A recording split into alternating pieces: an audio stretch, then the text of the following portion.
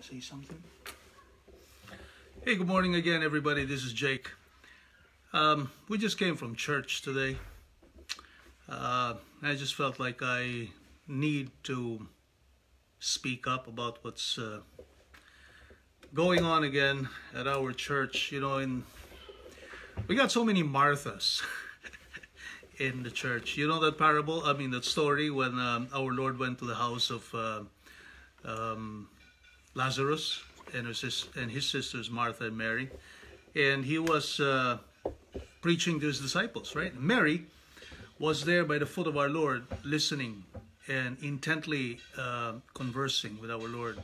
And Martha was busy with the kitchen doing chores, and she dared to complain to Jesus and told him, "Jesus, can you not tell my sister to help out here? What's she doing just sitting there with you? I'm busy here doing chores and my sister's just there. Can you tell her to help me out?" What did our Lord tell her?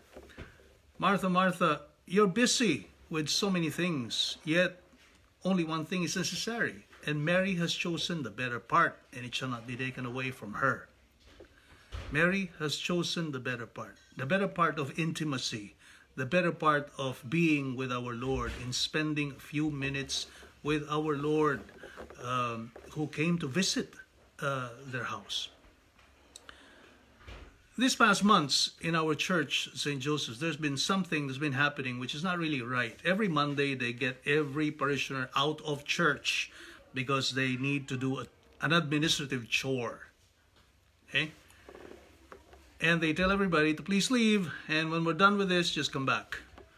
You know, there's something fundamentally wrong with that. That's not only humanly rude, but that is also theologically wrong. People are at church doing their Thanksgiving after Mass. Thanksgiving is a tradition that has been encouraged in our church for the longest time.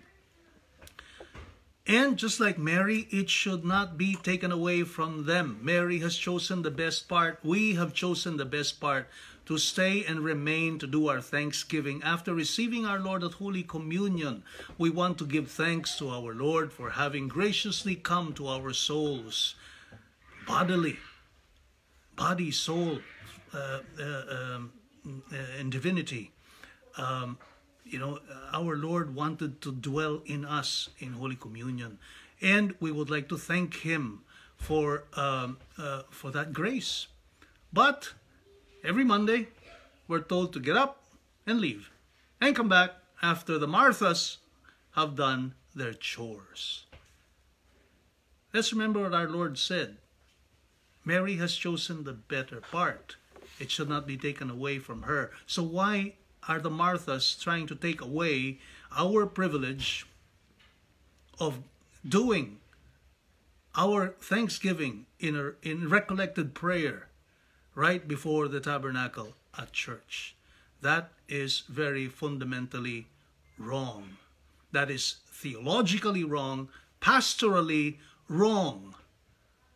Yet our Marthas insist that they have to do an administrative chore and they have to drive us out. Some of the Marthas even suggest, well, you know what, if you don't like what we're doing here, why don't you just leave the church? Why don't you just go somewhere else? Right? You know what, that would be the convenient, the cowardly thing to do. But I have news for you. I and all the Marthas as well have a baptismal commitment and have a confirmation to live up to. The sacrament of confirmation makes us soldiers of Christ, and we are supposed to defend the traditions of the faith.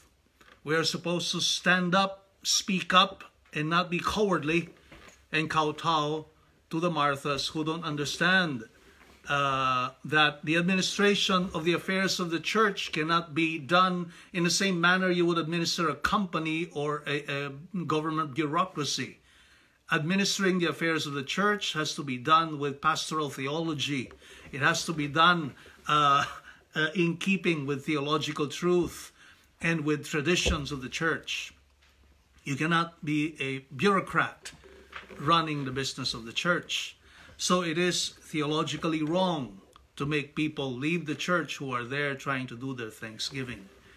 Okay? And by virtue of my confirmation, I am going to stand up for what is right. And nobody is going to silence me. You know, a saint once said, okay, honey, we'll finish shortly. Hell is full of good people with closed mouths.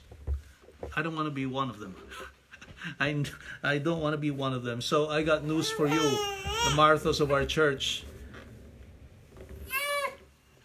Might be bad news for you, but I'm going to stick around. I'm not going anywhere. Okay? So it's either you change the way you're doing things, or you'll sure hear more from me.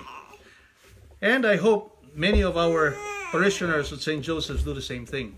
Stand up for what is right instead of being intimidated by the Marthas around us.